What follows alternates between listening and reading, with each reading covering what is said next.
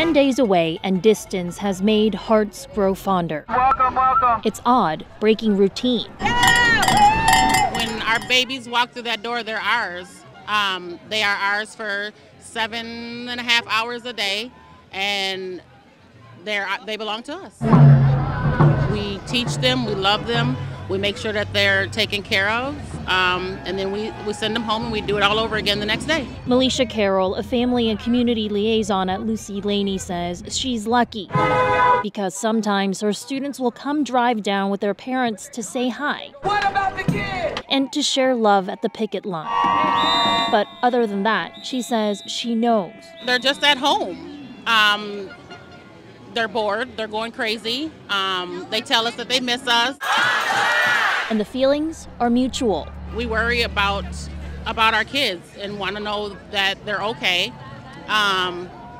So we pretty much hold each other up out here while we're out here all day, every day. Especially as a special ed teacher, it's hard seeing my students because I've worked so hard to build relationships with them, and just not seeing them, I know how hard it is for them at home right now. I mean, I think about our kids every day. They're, like I said, my department specifically, I work in the DCD department, so they're probably really confused as to why they've been out for 10 days. A lot of them love to come to school just for like the social community or this, like different activities to see their friends or see their teacher. Like it's highlights of their days. The educators worry that when they finally do get back, progress would have been lost. It's going to be like starting all over again. But what can we do? This is overdue for us. We need better pay, seriously. We need smaller sized classrooms. We need respect.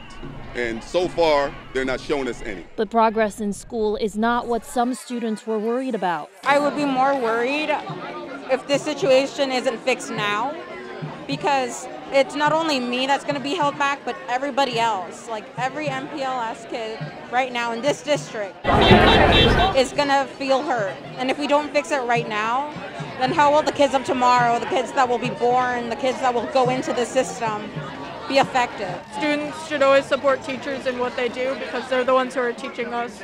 So it should be right that we are giving back to them and helping them. I think it's really important. The teachers have always been here for us, and we need to be here for them too. And this is like a group effort. We're all just here supporting each other.